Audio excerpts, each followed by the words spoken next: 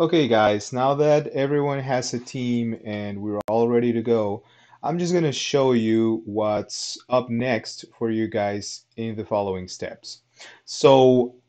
The next step here is going to be we're all going to walk up to the next room, and over here you're going to find four whiteboards, and they all contain the same thing, this link here, which I'm going to ask you guys to click because it's a link to a recommendation form that I want you guys to fill out for me. So once you enter this form, I'm going to ask you to please add my name here. My name's Oscar. And then find your name here in the list. And here where it says, why were you recommended, just answer for participating in the new map pilot. Okay? And down here, you can tell us why you think you're a good fit for Microverse. Your past professional experience, even if it's not in tech, even if it's not computer programming or developing apps, just feel free to add anything here that we might find interesting for for you to join the program.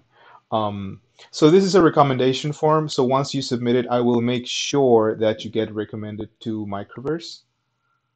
After that, we're going to move on to the exit. So when you're all done doing that individually, move on here.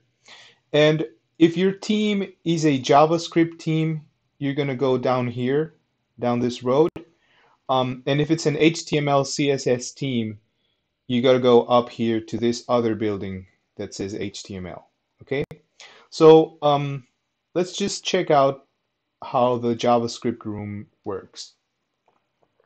So once you enter JavaScript, you're going to see a series of rooms similar to the ones you were in before. And the first step for your team is going to be to enter this room and then just press X on your keyboard to read the problem set for the room. So you guys are going to solve these 5 problems, and once you're done with these 5 problems, um, you're going to solve them as a team. And once you're done with them, you're going to move on to problem 6 through 10.